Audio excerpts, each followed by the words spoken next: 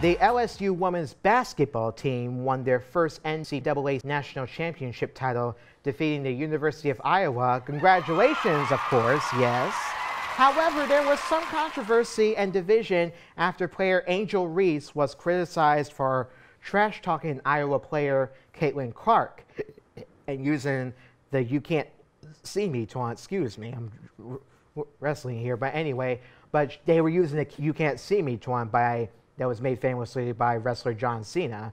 Here, no, don't do that, please. I know you. I saw you do that. Don't do that.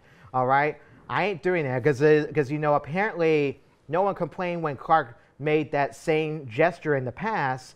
But what do you make of this double or triple standard of that sportsmanship here? Well, if no one complains when a male team does it, or a male athlete does it, I don't think anyone should complain if a female athlete does it. So I do think it's a double standard. Could you play the clip of what Reese said here? Because you'll get an idea of what it says. Listen to this. I'm happy. I mean, all year I was critiqued about who I was. Nobody. The narrative, I don't fit the narrative. I don't fit in the box that y'all want me to be in. I'm too hood, I'm too ghetto. Y'all told me that all year. But when other people do it, y'all don't say nothing. So this was for the girls that look like me, that's gonna speak up on what they believe in. It's unapologetically you. And that's what I did it for tonight. This was for it was just bigger than me tonight. It was bigger than me. Twitter is gonna go in a rage every time. And I mean, I'm happy. I feel like I've helped grow women's basketball this year. I'm super happy and excited, so I'm looking forward to celebrating in the next season. Loved it. Mm-hmm. I thought she gave a really nice speech. Mm-hmm. What do you think? I mean, listen, she is a great player, but the thing is, she has to be mindful of certain things, because I want to bring up, because the winning team traditionally gets invited to the White House to celebrate. But First Lady Jill Biden said she would like to invite both teams who made it to the final round, and Angel Reese wasn't too thrilled about it here, because but take a look and listen to this, and you'll see what we mean. Question for you. Are you going to the White House? We're going to see.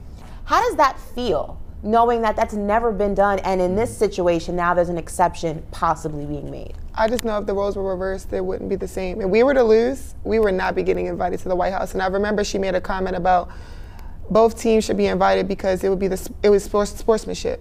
And I'm like, are you saying that because of what I did? And that stuff like that, it bothers me, because you are a woman at the end of the day. Mm-hmm. White, black, it doesn't matter, you're a woman, you're supposed to be standing behind us before anything. So it's hard to see things like that and not to comment back on it, but at the same time, I have the platform right now where I can speak out, and a lot of people have had my back through it. So yeah. I'm proud to be in a situation like this, and nobody's giving her grace right now. You can't go back on certain things that you say. I mean, you felt like they should have came because of sportsmanship, right?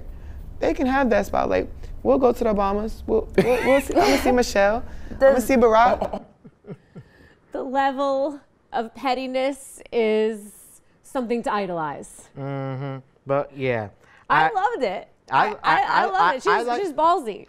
I like the fact that she mentioned the Obamas, but Reese, you gotta be mindful of of your words here, because words can hurt sometimes. Because obviously you should have just been professional and nice, but you didn't have to be so rude about about rejecting the invitation of the White House invite. I mean, you could have just accepted it and moved forward and just, let it go. I mean, you don't be so selective here, basically, is what I'm saying here.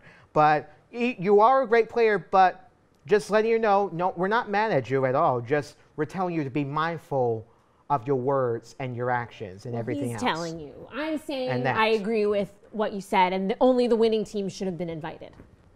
Well, if both teams get invited, then I have no problem with that, but it's they deserve it, because it's teamwork, and that makes the dream work. And I know that's what First Lady Dr. Jill Biden was trying to say.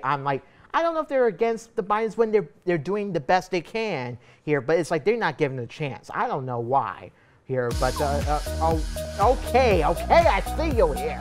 All right, we'll be right back. Caitlin, can you tell us at the end of the game what happened? There's a lot blown up on Twitter about Angel Reese following you around, pointing to her ring finger and taunting you.